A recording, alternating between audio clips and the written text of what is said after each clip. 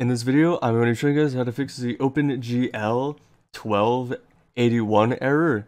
I'll show you guys how to fix this. So what we're going to be doing is opening up a link. I'll put it in the description. Open up this link right here. Okay, you're going to download it. And once you're done downloading it, you're going to want to extract it with 7-zip or WinRAR. So you're going to extract that. And you're going to open the folder. Once you're finished extracting it, you're going to open the folder. You're going to go to either 32-bit or 64-bit based on your computer, based on what your computer is, whether it is 32 or 64 bits. You're going to go into 64-bit, which is what I have, and you're going to have opengl32.dll, and what you're going to do is you're going to copy that file, the opengl32.dll. You're going to copy that file, and you're going to go to your Minecraft directory. So I'm going to go to my local disk, which is in this PC, local disk, C drive, program files.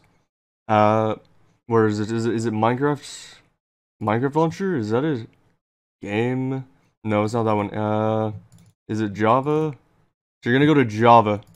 You're going to go to Java in your program files. JRE, you're going to go to bin. And then in here, you will paste the file that you copied. All you do is paste it in this folder right here.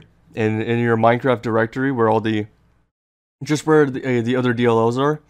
As long as you paste it in here, you should be fine.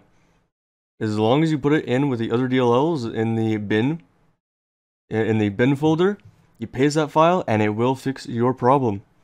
If that doesn't help you, make sure you let me know, but that should fix the Opengl error 1281.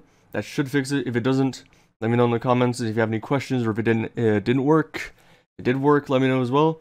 Be sure to leave a like, comment, subscribe if this helped you, and thank you for watching.